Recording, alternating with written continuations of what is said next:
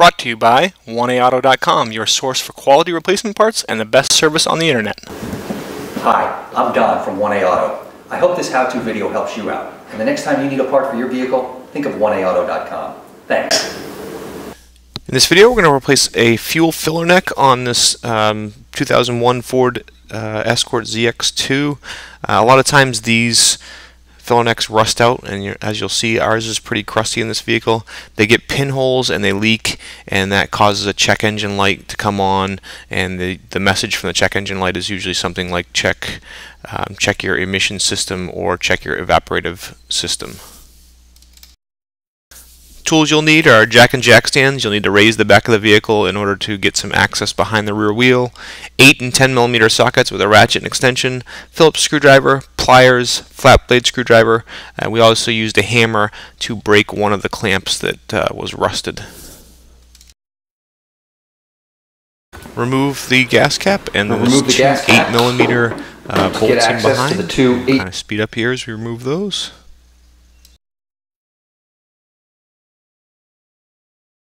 And then in behind there's a plastic collar that pulls up and out. Can be a little tough to get out.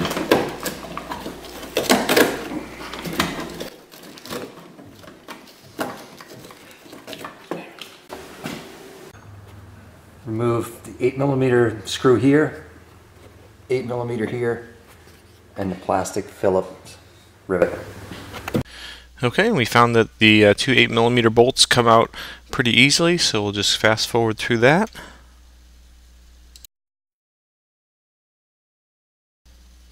And on this plastic rivet, what it is, it's basically a little clip, and there is a Phillips head in the middle of it, and you should be able to twist the Phillips head out counterclockwise, but what always happens is they get sand stuck in them, and they don't come out well. But what you should be able to do is twist the head out counterclockwise and then pull the clip out. It basically just doesn't work that way, and we ended up pretty much breaking the screw head off and then just pushing the clip through and then pulling the whole assembly out.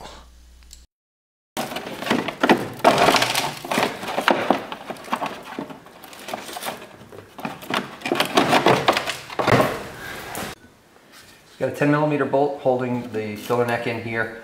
And we got quite a bit of rust, so we're going to spray it down with some penetrating oil and let it soak in.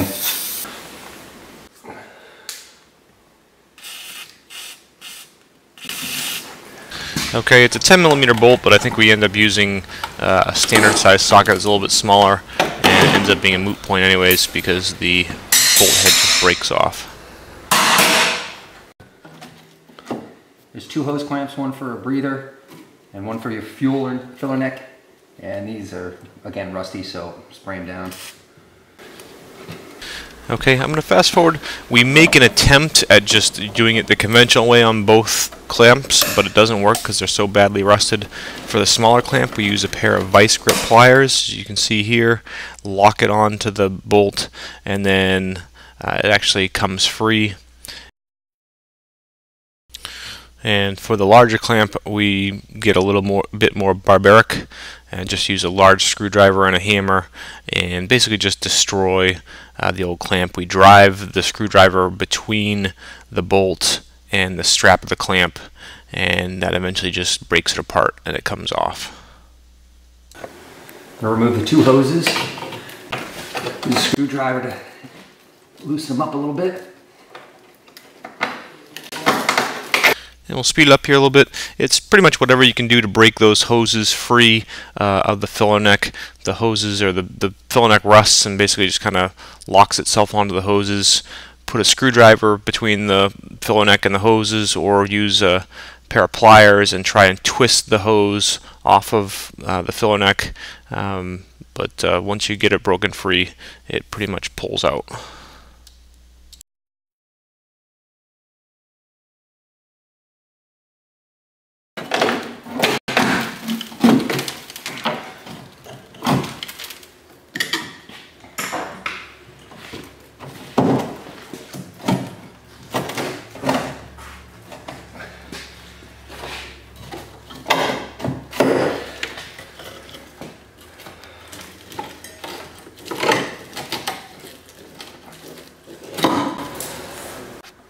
We got our old filler neck and our new filler neck from 1A Auto, exactly the same, going just as the factory would.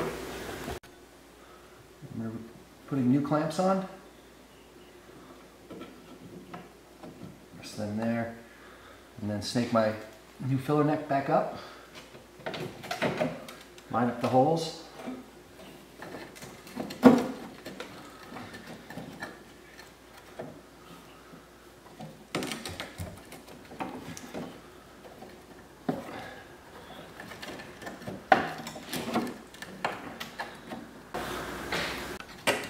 Tightening up the clamps, use the appropriate size socket or flat blade screwdriver to tighten your new clamps. And putting it together is always so much nicer than trying to take it apart. Just put the new part in and tighten up the two clamps. Okay, earlier we did remove that evaporator hose just to make it a little easier to get in there. The two speed nuts built into the old filler neck need to be swapped over to the new one.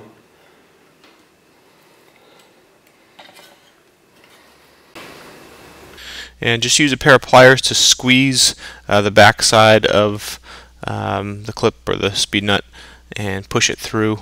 You could also use pliers and a screwdriver to pry from the other side as well. Reinstalling the old speed nuts into the filler pipe.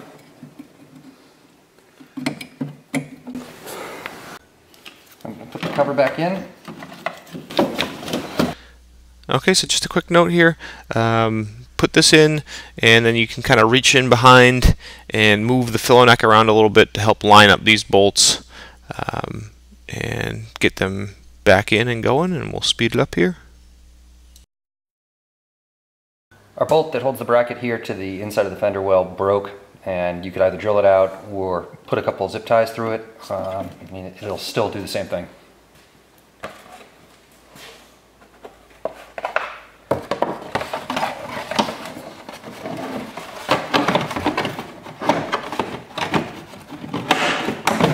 Reinstalling the shield.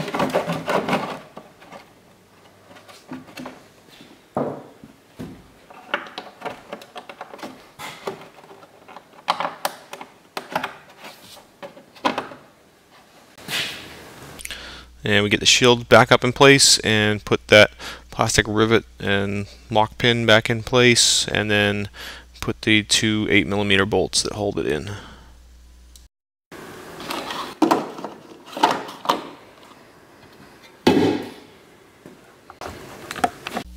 We hope this helps you out. Brought to you by www.1aauto.com, your source for quality replacement parts and the best service on the internet. Please feel free to call us toll-free 888-844-3393. We're the company that's here for you on the internet and in person.